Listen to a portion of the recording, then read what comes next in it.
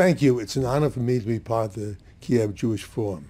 I want to send a special greeting to my friends, President Zelensky, President Hess, all of the distinguished participants in the panel discussions that will follow.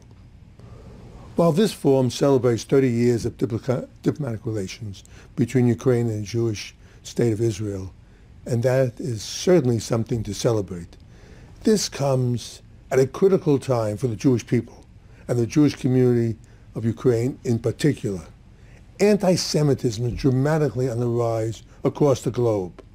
The COVID epidemic has brought out the same blood libels first seen in the Middle Ages. The BDS movement seeks to delegitimize the Jewish state of Israel, and its lies are gaining traction, especially on the internet and on college campus everywhere. Places that were once respected centers of free thought and learning, colleges and universities, are now some of the least thoughtful places on earth. I never thought I would see this any time in my lifetime, but today, it's not safe for Jewish boys to walk down some streets of Paris, London, and even New York wearing a yarmulke. Those are just some of the challenges facing Jewish communities around the world in 2021. At the same time, I realize that Ukraine faces its own serious challenges, and this cannot be overlooked. The entire world is watching your borders right now, and we are hoping for a just solution without harm to anyone. I've always enjoyed my visit to your beautiful country, and I look forward to my return when the world opens up again. But it would be dishonest to say that relations between Jews and Ukrainians have always been perfect. They have not. Jews have been part of Ukraine for over 1,000 years. Some of our greatest rabbis and yeshivas were located here. Jewish life was part of Ukraine. That can never be denied. It is also in Ukraine that we will witness some of the greatest tragedies. Just 2 months ago, we passed the 80th anniversary of the massacre at Babi Yar. In the long list of terror that engulfed the Jewish people in the Second World War, there are some moments that stand out. Babi Yar is one of them. The unbelievable brutality of those 2 days must serve as a reminder to the entire world that anti-Semitism, even in its most benign form, can lead to atrocities like Babi Yar. I've always wondered, concerning the 1.5 million Jewish children that were murdered in the Holocaust, how many cures for disease and advancements in science and medicine were lost? How many symphonies and books were not written? How many ways would those lost souls have made the world a better place? That was a tragedy, not just for Jews, but for the entire world.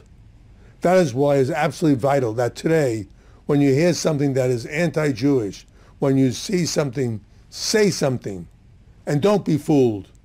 There is no difference between anti-Semitism and anti-Zionism. Hatred of Israel is just a hiding place for those who hate Jews.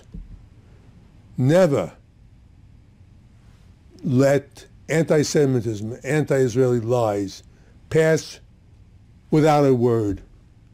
Anti-Semites are cowards, and they back down when they're confronted. That is why I believe that they must always be stopped, and that is exactly what the World Jewish Congress does every single day. We confront anti-Jewish lies.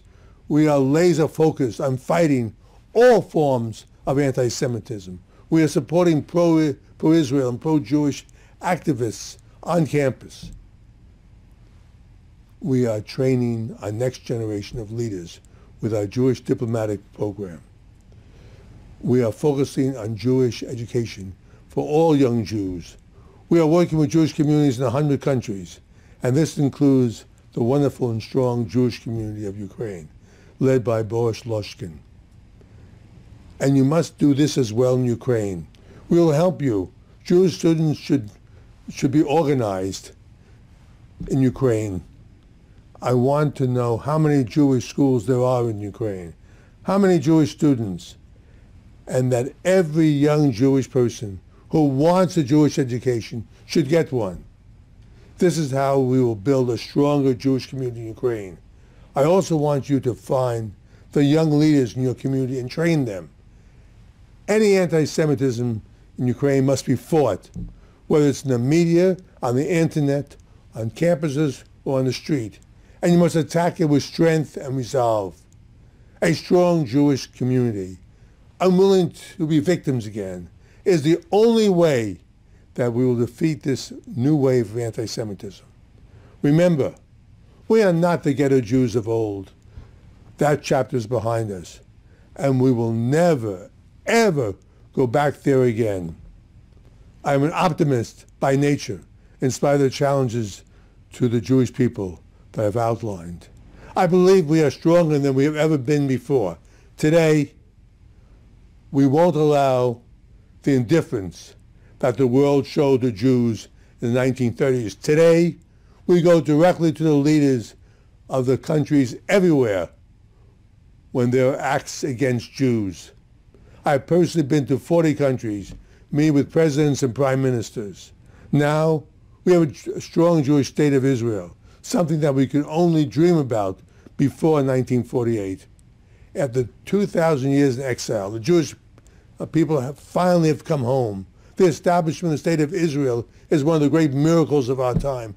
We must never forget this or take it for granted. The Jewish people will survive.